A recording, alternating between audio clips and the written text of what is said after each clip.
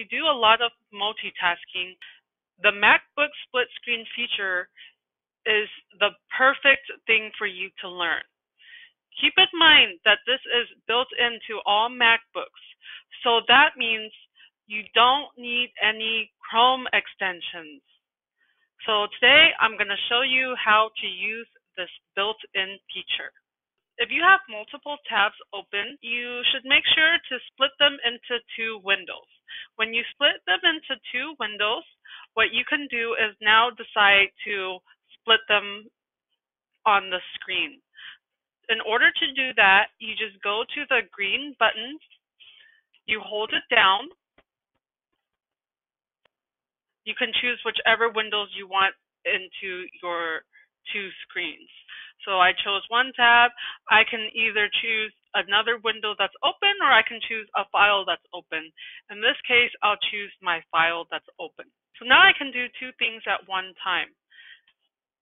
You can easily change the size of your window just by moving the line that's in the center. If you want to get out of split screen mode, all you would have to do is click on the green button again, and it will take you out of split screen mode. You can decide to have multiple desktops open. So there's this feature called Mission Control where it will show you all the multiple desktops that you have open. You can also decide to add more desktops if you'd like. This allows you to go seamlessly in between all the tabs that you have open. In order to figure out your settings for accessing your mission control, you would go to the Apple, click on that and click on Preferences, go to the trackpad. For me, mission control is a 3-finger swipe up, and in the image it shows you what that looks like.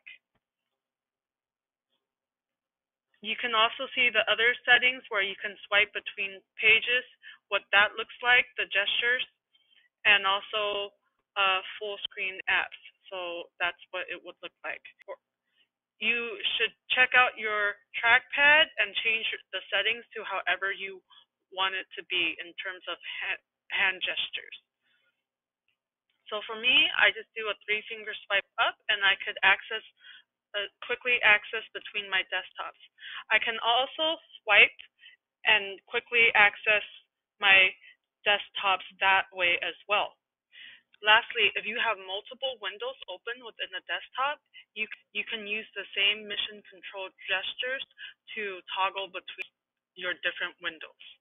And that's how you use the built-in MacBook split screen feature.